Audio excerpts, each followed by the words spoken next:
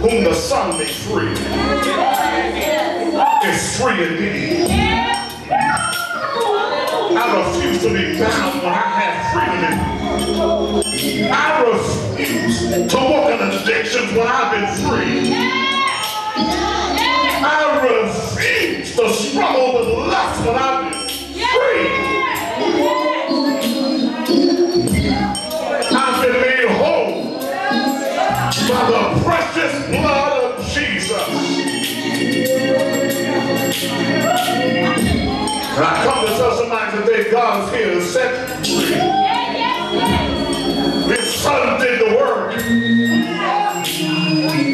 Jesus don't have to die no more, it's done. All you have to do is walk in it. Receive it.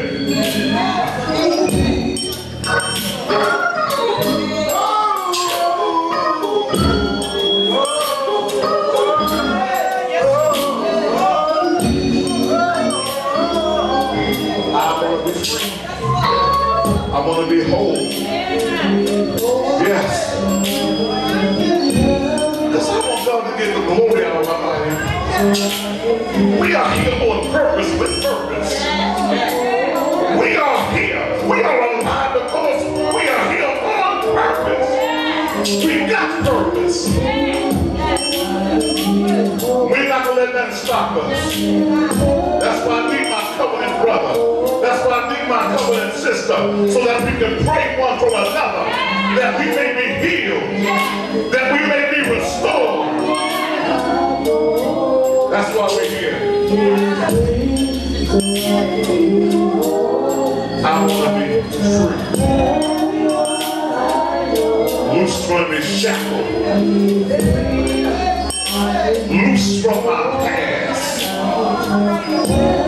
Is it the past causes over?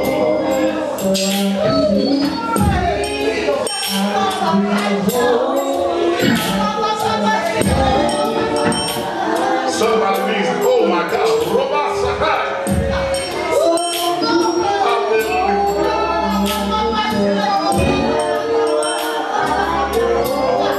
so I can be free.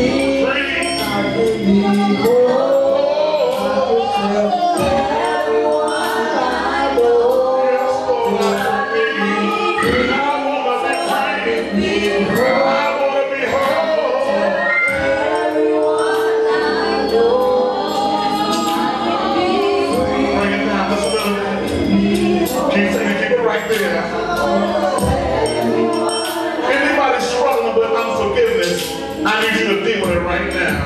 I don't care what's going on, what has happened unto you. God holds you accountable for what you do, not for what the other person does. So there's something, somebody has hurt you. Let it go. Release it. Let it go. Let it go. The only one you're hurting is you. Not the other person, but they're going to sleep. You want to be whole. You don't give nobody that kind of authority over your life. Now this is what the Lord says, that when you pray, when you pray and you forgive, that word forgive means to release, to let it go.